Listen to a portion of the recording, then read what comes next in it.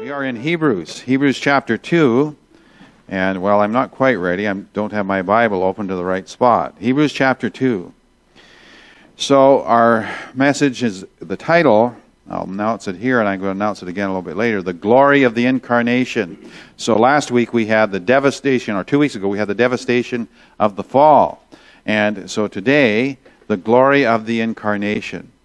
Now I'm going to start this message slightly differently than I used to do, or I'm used to doing. I am going to mention some cultural figures. All right, so what is it that causes men, and some women, I suppose, to become fans of sports stars or various public performers?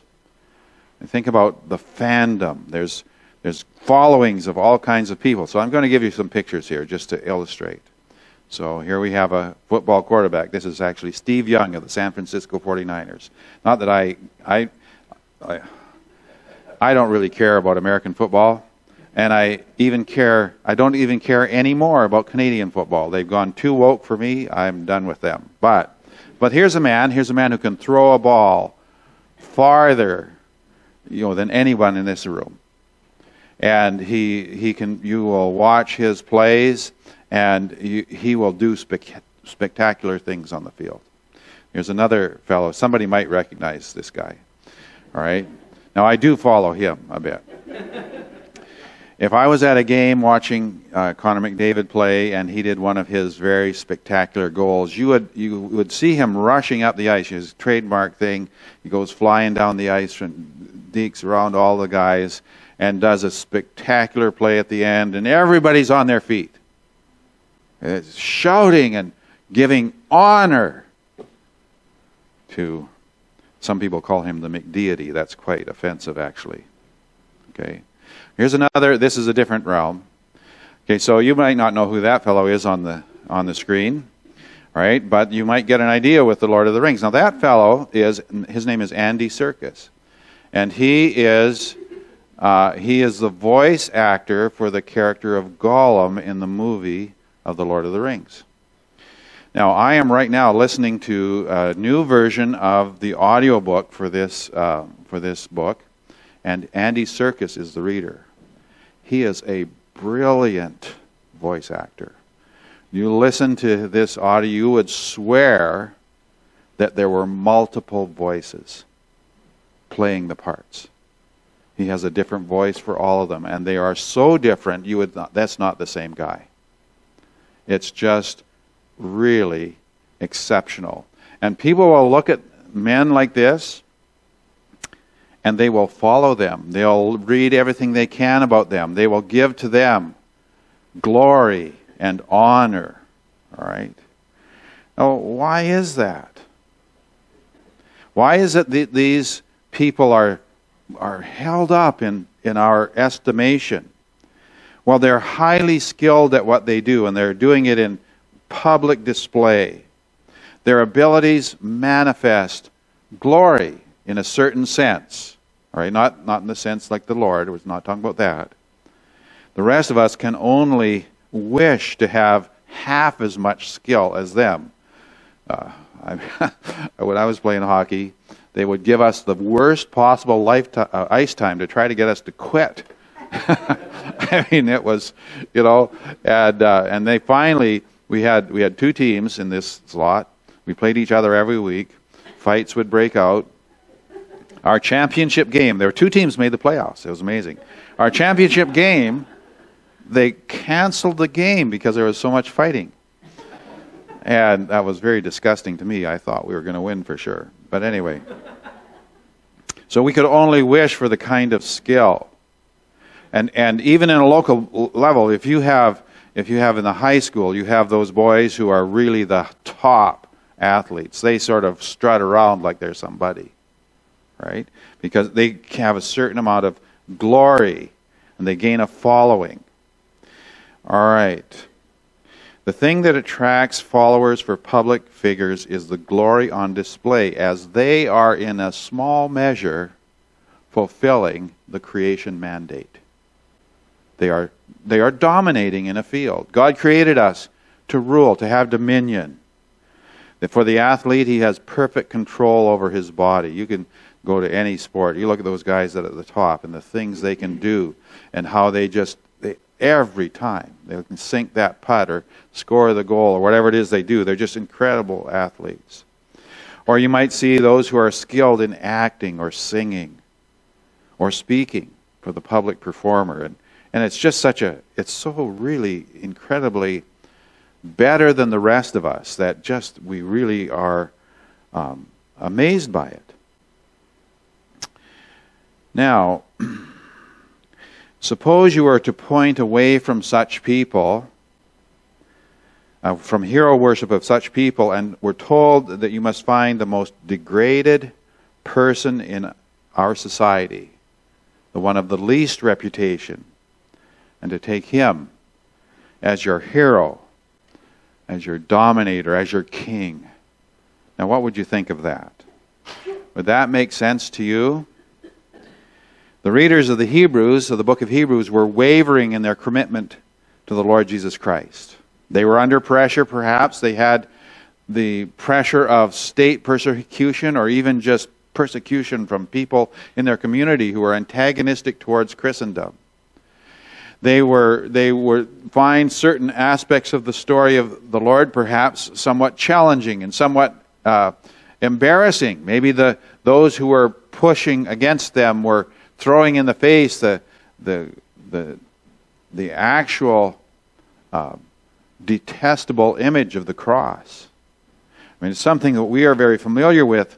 And our culture has been exalted for so long that the cross seems a place of honor. It was a place of dishonor in the first century. It was not a place of glory.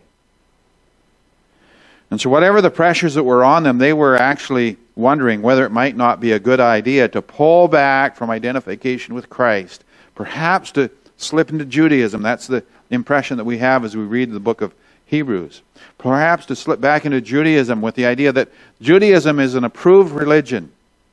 And we can escape persecution there and we can still worship the true God.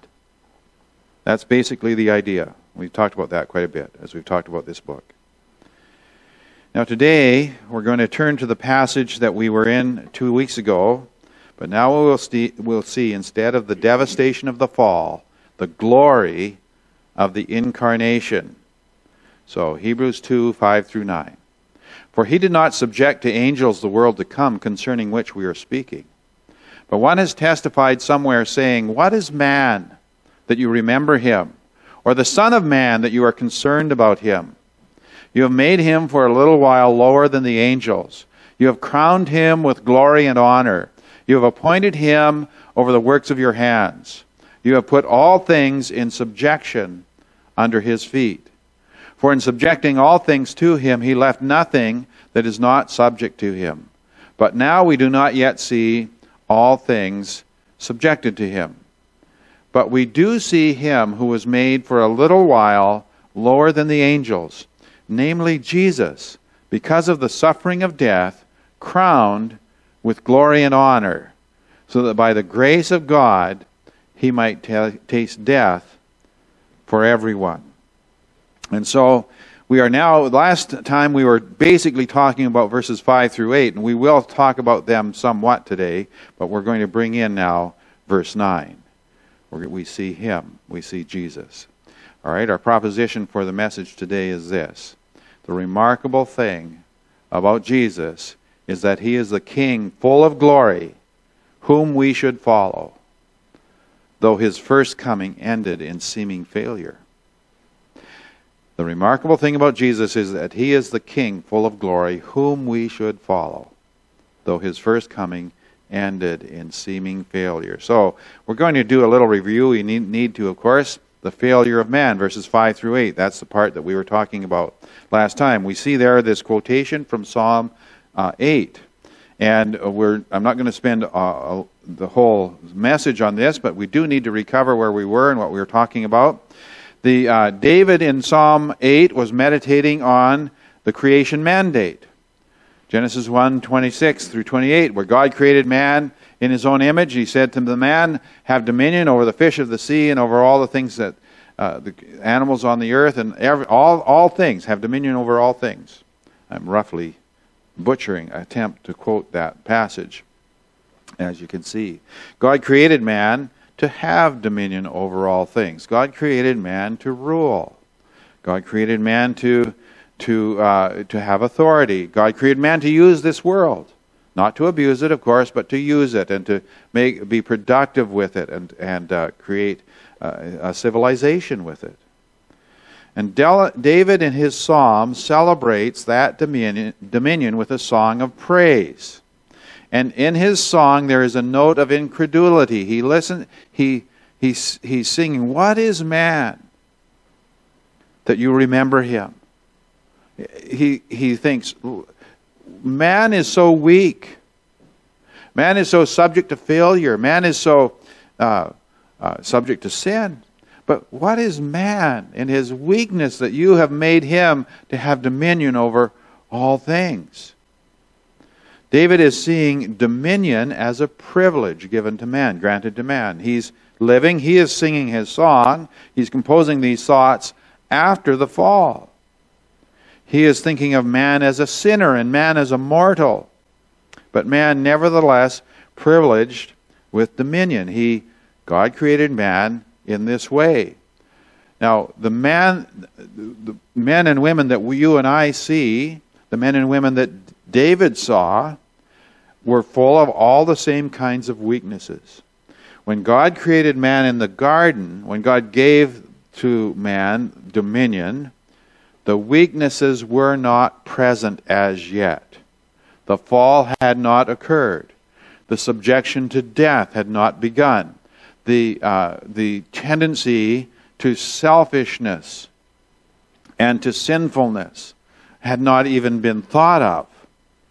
And so the man of the garden to whom the dominion was given was a far better man than the man David observed, and that we observe, and that David sang about. And we talked about last time how there is even in our world, even in us, there is that impulse towards dominion. Now, we can't all be kings or queens. We can't all be the one in charge, obviously, but we do have responsibilities, things that we take care of, that we hold dominion over. Many people seem to abandon their responsibilities, and they allow their world to descend into chaos, and they do very little to organize their world. But even in some way, I think almost every man tries to control some area of his life. It's just the way we are made. All right, that's what God did. And the overall sense of Psalm 8 is wonder and gratitude. As David sings about this characteristic of men. What is man that you remember him? Or the Son of Man that you are concerned about him? You have made him for a little while lower than the angels. You have crowned him with glory and honor. You have appointed him over the works of your hands. You have put all things in subjection under his feet. Those are words of wonder. He's amazed. He's grateful for the things that God is doing and has done for man. Now, there's a certain ambiguity in our text, and we highlighted this a little bit last week, but I'm going to look at it a little more closely today. David spoke about mankind. What is man that you remember him? All right, verse 5. Now, our author in Hebrews is speaking about Jesus. If you go through verse 5, well, I guess that's verse 6, where he says, what is man? Verse 5, verse 6, verse 7, verse 8. You might be wondering, who is the author of Hebrews referring to? If our passage were to end in verse 8, you might think, I'm not sure who he's talking about. Is he talking about mankind in general? Or is he talking about a specific man, a certain man? All right. Now, when we come to verse 9, I'll just look briefly there, and then we'll come back there in a second. But we come to verse 9, but we do see him who was made for a little while lower than the angels, namely Jesus. So we say, aha, he's talking about Jesus. Or is he? Let's look at those verses again. Let's think about what he's saying. Now, a couple things to note in verse 5, and I think I said some of this last week. I was writing this, or last week, I keep saying last week, the last time I was here. For, so we see the word for in verse 5. For this text is a further reason connected to chapter 2 and verse 1. I remember highlighting this. We're trying to figure out where that word for was pointing. All right? So, verse 1 said, for this reason we must pay much closer attention to what we have heard so that we do not drift away from it. Chapter 1 is contrasting the revelation given through the prophets and the revelation given through the Son. And then he proves that the Son's revelation is much more important because he exalts in very strong measures the deity of the Son, puts him very high. That's what chapter 1's about. So, verse 1 of chapter 2, for this reason we must pay much closer attention to what we have heard. Then he gives a reason in verse 2, and then another reason in verse 4. Verse 5. Verse 2 begins, for if the word spoken through angels proved unalterable, how will we escape? In verse 3, if we neglect so great a salvation, the word being spoken by the Son. And now, verse 5, for he did not subject to angels the world to come. The implication here is that there is something given now to the Lord Jesus. All right? The Father did not subject the world to come to angels. What is the world to come? Well, the word for world here is the word from which we derive the English word economy. The habitable world is what it meant in Greek. And he says it's the world to come, the habitation to come. In other words, he's talking about the new dispensation, the one that follows this one. And if you know your Bible history, you know your theology a little bit, you will know that we are still in the same dispensation as the writer of Hebrews. We still live in the same world. There is still this world to come. It says here, for he did not subject to angels the world to come. So the world to come is subject to someone else.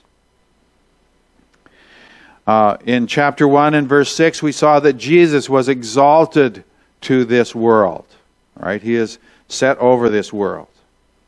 And it is this coming dispensation, this coming economy that we are speaking about here in the passage. Notice he says, about which, or concerning which, we are speaking in verse 5. But Jesus isn't named, as I pointed out, in verse 5. He's not named until we arrive in verse 9. So in the psalm, David meant mankind in general. You go to Psalm 8 and you read what he's saying, and he is clearly thinking about man in general. What is man that you think of him? That you give him this place? We see that in the quotation there. And our author is leaving it ambiguous as well. He still has no mention of Jesus through all these verses. And as I said, if he had stopped at verse 8, where would we be in our understanding? Well, here's where we would be. We would be trapped in human failure. Who does rule in the world to come? In the world of the kingdom, who is going to rule? Man was given dominion over all things, and yet we do not see, verse 8, we do not yet see all things subjected to him. We look at the world in which you and I live, and we find that our world is not subject to any one man. And none of us will look at our world and think that we have all things under control. We do what we can with what we have. We try to order our lives. We try to fulfill the mandate as much as we can. We try to be our Lord's servants in doing all these things, but even we fail. And this gives rise to all sorts of problems in human history. It includes the striving, the fighting, the wars, the family breakdown, and even personal psychological problems. Perfectionism, for example. You know, the person who is a perfectionist has to order his world. And he has to be in control. And it can be kind of funny to watch. They made a whole television show but a fellow who was very perfectionist, or maybe he had OCD. I don't know what his problem was. And the way to drive him mad was to move one little thing that he had ordered out of place. And that would be just more than he could handle. And he'd have to stop everything and go line it back up. All right? And so the tendency we have towards dominion can lead even to psychological problems. Now, I would say that most of us have given up on the instinct for dominion, at least over any major portion of the world, or even of our life. My wife would say, I've given up on that in my office, certainly. And I was looking, thing is, I should not go into bookstores. All right? And I was talking to somebody before I left on this trip, and he mentioned some books. Okay, so I ordered them. Well, they arrived while I was gone. I'm sure my wife was really happy about that. And then, while I was gone, I have to confess, I bought 3 more books. I was thinking this morning, okay, these are my books for this year. I have to read them. I'll stack them up. I have a stack of books that I've acquired over the years and intending to read them someday. But this year, I'm going to read these ones I've got the last 2 weeks. I've got 8 books the last 2 weeks. I will read them. That's a commitment. Anyway. All right, but we have given up. All right, we've given up over trying for our goals for world domination are over, most of us. But as I say, almost all of us have some area of life where we seek to achieve perfect control. And we may succeed enough to make us content. But at this point where we are, we do not yet see where the passage says, we do not yet see all things subjected to him. This is the place where we are. And here in this place, this is the present dispensation. In this dispensation, man attempts to rule. Okay, man attempts to rule. Yet in this dispensation, men fail. And so the words, the world to come in verse 5, and the words not yet in verse 8, imply, they reveal 2 things. They reveal our failure. That's what we focused on so far. But they assume future success. Human dominion of the world to come is God's plan. So how will we see such success? Well, here is how it begins. It begins with the humiliation of Jesus. And this is where we're going to really get into the new material for this week, the humiliation of Jesus Christ. But we do see him. And notice the contrast here. Maybe we should give a running start here and read the last phrase of verse 8. But now we do not yet see all things subjected to him, but we do see him who was made for a little while lower than the angels, namely Jesus. What do we see now? We see this world where no one rules, but we do see him who was made a little while lower than the angels. And what we see, first of all, is his temporary humiliation. What does a little lower mean? Notice how it says that. A little while lower than the angels. The terms in verse 9 are very close to the terms in verse 7. I should have put this on the screen, but I don't think I did.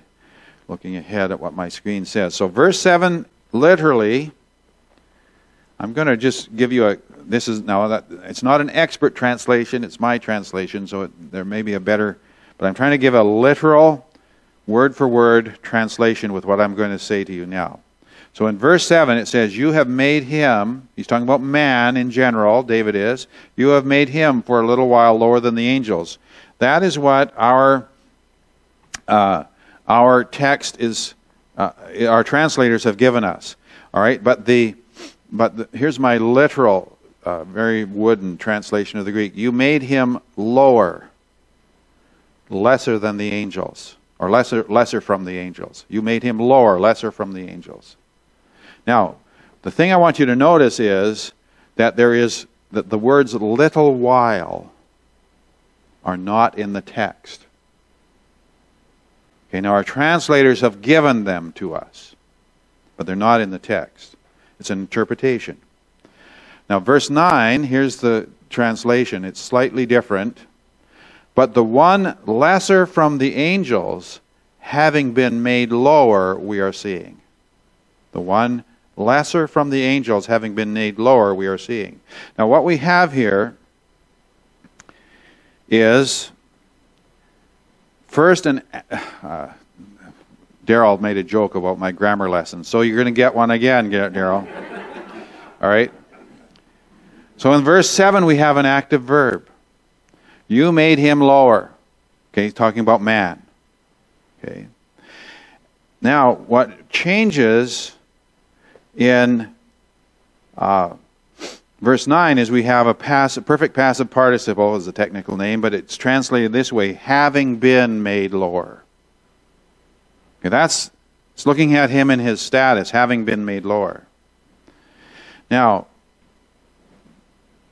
the fact that it is something that has been done to him in verse 9 implies that it is a temporary condition. And that's why the words, our translators put a little while in verse 9. All right? We do see him who was made for a little while lower than the angels. Because it was having been made lower is something done to him who was so high, we see this as something temporary. So a little while. Just wanting you to follow the logic. You may say, what is the point of this? There is a point, so hang on. All right, so having been made lower, made a little while lower, his humiliation is temporary. That's the implication. Now, we are talking about Jesus in the book of Hebrews. We're talking about his superiority. He is one who is exalted to the very high position. That's the message of chapter 1. Jesus is the one to whom the world to come will be subject, as it mentions in verse 5. Jesus is the one who we see now, though for a little while, made lower than the angels. His lowering is temporary. Now, in the psalm, in verse 7, I'm not certain they should have added the phrase, the word while. Made him a little lower than the angels. He's talking about mankind in general. We are made lower than the angels. He was made for a little while lower than the angels. That's the distinction I'm trying to get to.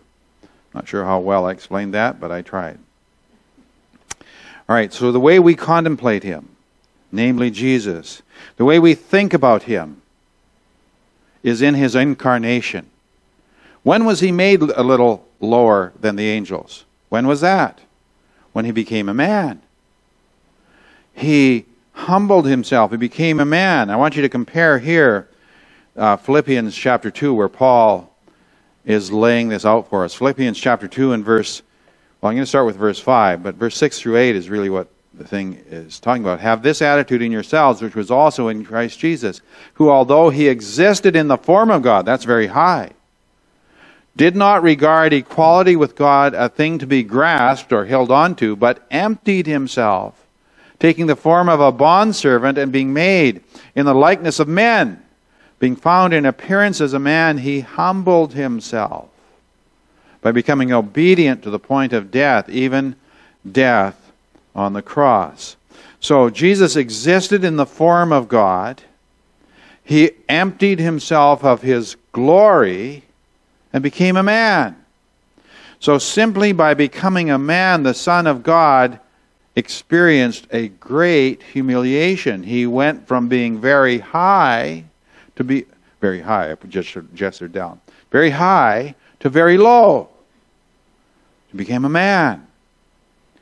So in status, he even subjected himself to becoming a little lower than the angels. To become a man is to be lower than the angels. He is the creator. He's becoming a little lower than the angels. It's a remarkable statement. Not only that, being found in appearance as a man, he humbled himself by becoming obedient to the point of death. He humbled himself even so far as to experience death. He is the deathless one. You know, in some churches they have announcements to tell you to turn your phones to silent mode. I've never done that, but maybe we should. Now, it happens, and it's bad. It's worse when it's the preacher. All right? Anyhow, Jesus humbled himself even to as so far as to experience death, but it goes even further, even death on a cross. Even death on a cross. And as I mentioned, the cross was a symbol of degradation. It was the worst possible death you could die in the Roman Empire. It was not a place of glory. And Tom Constable gives us this comment. Some of the original Jewish writers of Hebrews felt inclined to abandon the Christian faith because of Jesus' humanity and even more, his death. Because perhaps he wasn't the Messiah we're looking for. That's the temptation. Now, the objection isn't stated in the text, but the implication of Hebrews is that the readers were drawing back from their profession. And the teaching of our passage points out that Christ's place a little lower than the angels was temporary. His humiliation is contrasted with man's failure. Verse 8, as I pointed out, we read this. Now we do not yet see all things subjected to him. So man has failed to rule. Man has failed to follow the mandate that God gave him. But we do see him who was made for a little while lower than the angels, namely Jesus. And then, and he is set in contrast with the failure of man. But you would say, now wait a minute, here's Jesus, he is a man, and he died, and where is the glory? So the glory of the Son is what we come to next. So I was going to show you these verses, and I forgot. So where are we? The glory of the Son, Jesus Christ. And I want you to notice in particular this phrase in verse 9. Because of the suffering of death, that's humiliation, crowned with glory and honor. So the very thing that made him a little lower than the angels, for a little while lower than the angels. In fact, taking him to the very lowest of mankind, to the death of the cross, because of the suffering of death, crowned with glory and honor. The very thing that men would look at him and say, he should be despised, is the thing that brings about his coronation. His coronation. Jesus is crowned with glory and honor. Now, if you have your Bibles there, turn back to chapter 1. We're going to see his glory in chapter 1. Notice in verse 3. Let's see. When he had made, it's near the end of the verse, when he had made purification of sins, he sat down at the right hand of the Majesty on high. That's glorification. Okay, because of the suffering of death, he's crowned with glory and honor. Having become, it says, verse 4, much better than the angels. He was for a little while lower than the angels. He's become much better than the angels now.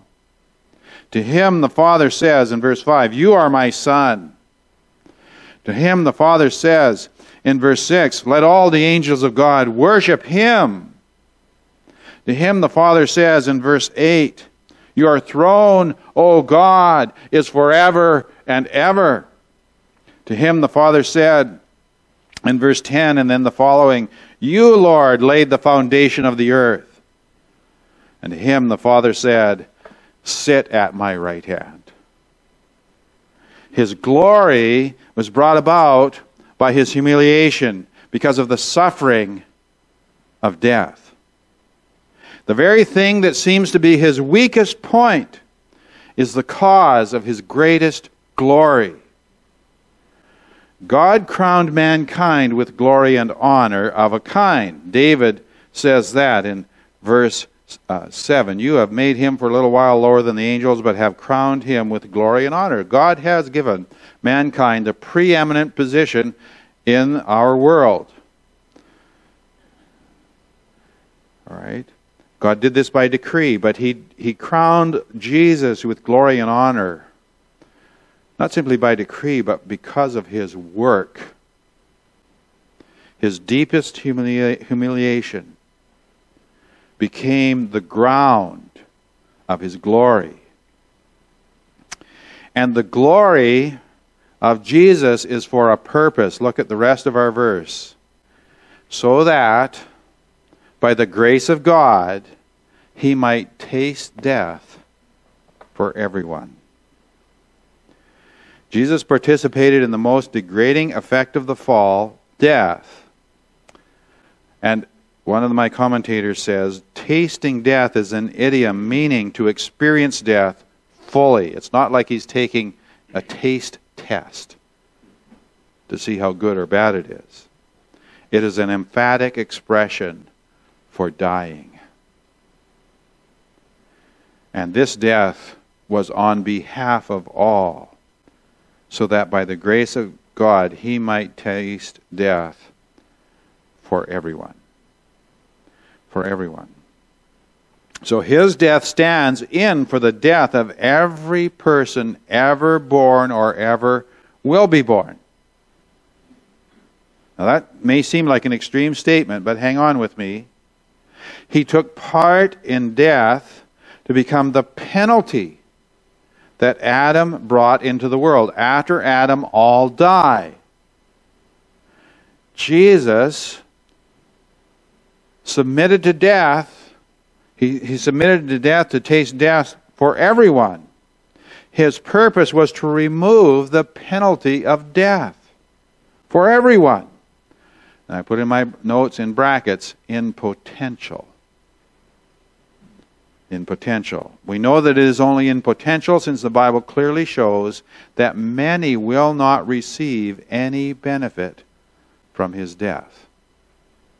The Bible says, call on him and he will save you. But if you do not call, you are not saved. The Bible says there will be many who will be cast into the lake of fire. If you have not received him, you will be one of those. He tasted death for you. He took the penalty on himself for you. That's why he's crowned with glory and honor, so that you could be saved. His death was by the grace of God, not something anyone earned. And all our failure and all of the things that we try to control in our world, of our own and of our own making, all of the things that we try to do, we are not the king of our castle. So by the grace of God, we have a king. And his name is Jesus of Nazareth.